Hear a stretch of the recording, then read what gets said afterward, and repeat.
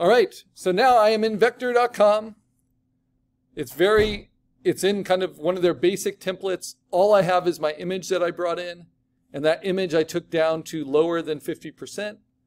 And now on top of that, I am going to use the pencil tool, which is basically within vector, a free form pen tool. And I'm just going to trace around. It's like digitally inking my text. And then once I have that freehand path, I want to make sure I fill it with black.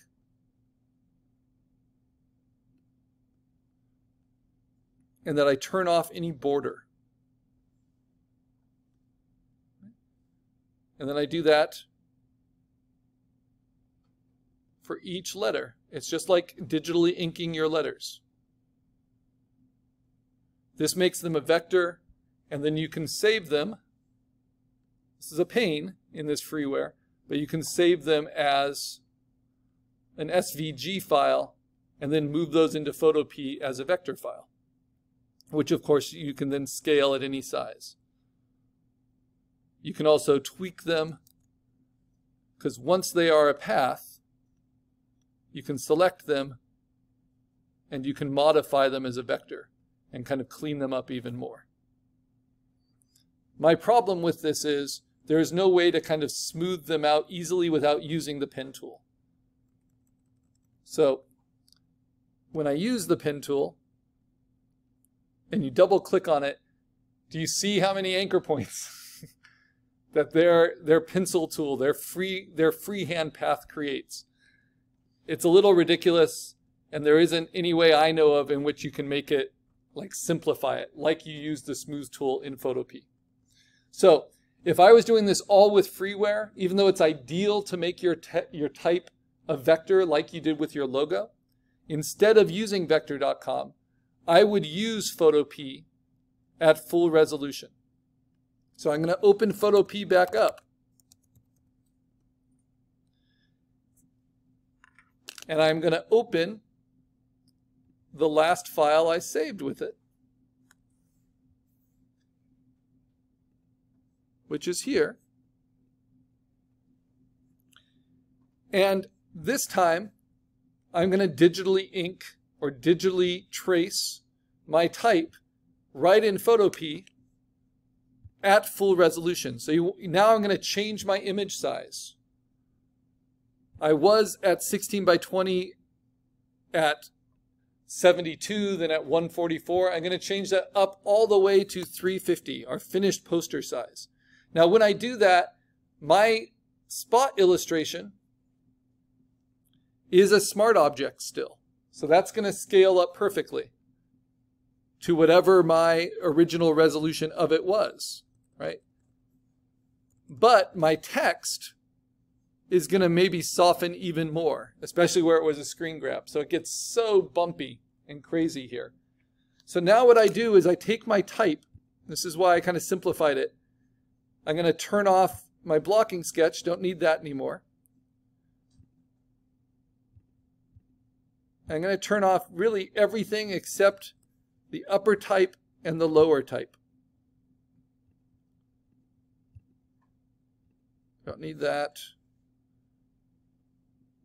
And I can even merge all these together. Not sure what that one is. Especially because we're working at full resolution, you don't want to have more layers than you need, right? So I'm also going to get rid of, at this point, all of my text blocking. Okay, now I take the upper type and I take its opacity down to 50%. I onion skin it. And instead of doing what I was doing with the freehand pencil tool in vector.com, I'm going to use my brush, just like when we did digital inking for our line art in the last assignment. I'm going to use it at 100% 100% hardness, 100% opacity. I'm going to make it pressure sensitive, and I'm going to turn on smoothing.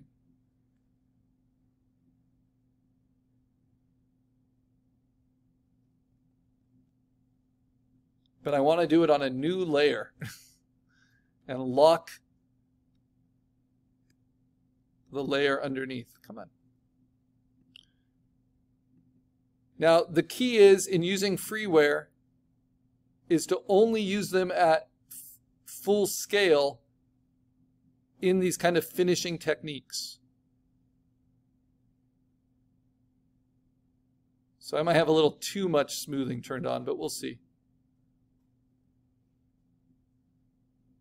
So this is just like using that freehand path tool in vector.com, except it is a raster at full resolution that I'm creating.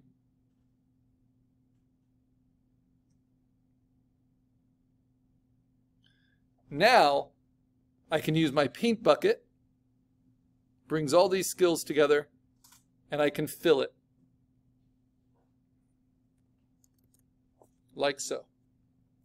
And then if I'm really want to be clean about it, instead of trying to fill this, which will stair step the edges, I'm going to use my brush and go around and clean those shapes. Okay, so that's how I would do this without having to pay for anything to get full, high resolution, clean type. Let me just do it with the S. And it would probably take me about 2 or 3 minutes to clean it up for all of them. Make this a little bit smaller. Not that small. For each letter. So we're talking, it's going to take about an hour to do that all with my design. And that's a lot to just get a solid black shape. So what's the faster approach? We need to use Adobe Illustrator. We need to use a program we pay for, like I showed you with your line art, if we wanted it to be a vector. So let me save this. I might as well finish off that S.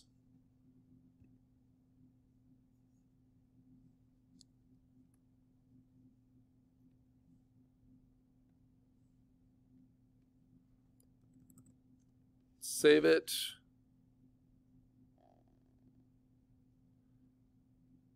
And as I've already been helping a lot of you with, once you understand the different ways you can do it, there is the easiest way to do it, which is a feature in Adobe Illustrator called Image Trace,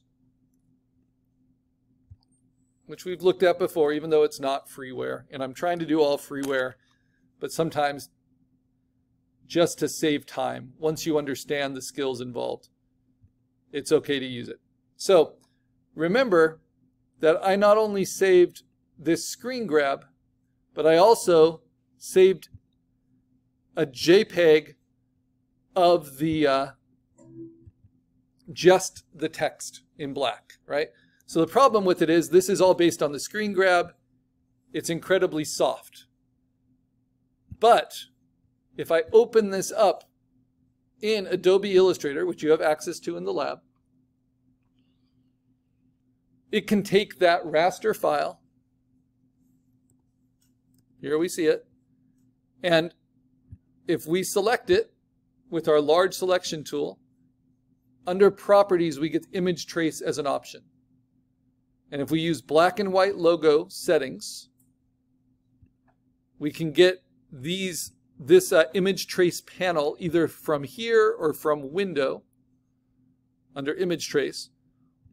Once we're here, we want to click down on the drop-down arrow by Advanced and say Ignore the white. And when you see that, all this white's going to go away on the outside of the artboard because it's not going to trace the white shapes anymore. It's only going to trace the black shapes. Then I want to zoom in, and even though the JPEG file I gave it was incredibly soft, this traces it very cleanly. And I have control of that with these settings. So if I want it a little bit thinner, I can lessen the threshold. If I want it to be a little bit smoother, I can lower the number of paths. And it's previewing it for me as I go. There is no such thing as a perfect image trace. I don't like that little arrow right there. But it saves you a lot of time. I don't like how thin it is there. I don't like that little stair step that happens there. But these are things, or there. But these are things I can fix. So once it's close, I click expand. But make sure that ignore white is checked. And when I hit expand, now it is a vector. I can use the small selection tool. Here we go. And I can fix some of these issues. And the tool I like best for that, and I went over this when we talked about digital inking for your spot illustrations, is the pencil tool. Especially because you can set this, like your brush in Photopea, to be more smooth.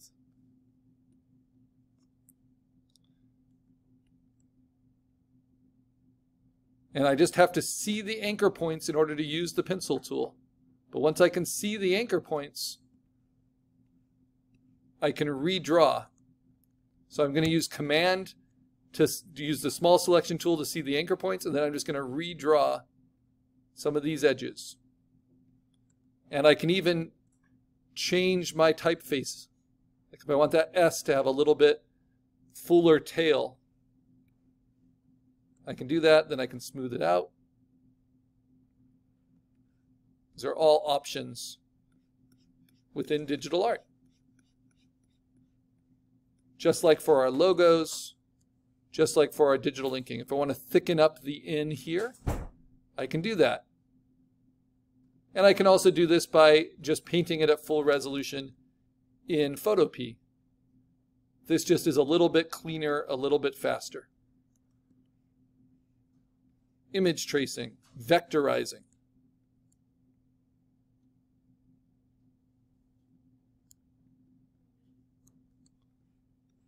And once it's a vector, we know that it will scale up beautifully within our Photopea program. Ah, that one. So I'm checking all these edges. I'm smoothing them out. Does not need to be perfect. But you need to understand what these different attributes are. I can also use the smooth tool. So is Illustrator a better tool, a more versatile tool than Vector.com? Yes, it is. But you have to pay for it.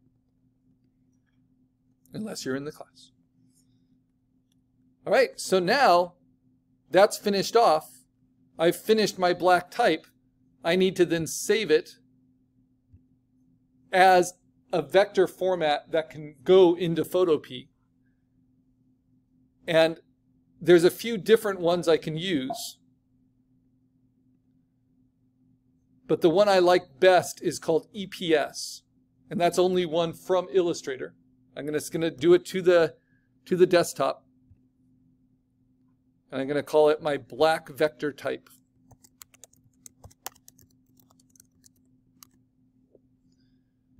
The other way I can save it is the type that you can actually open in Vector.com.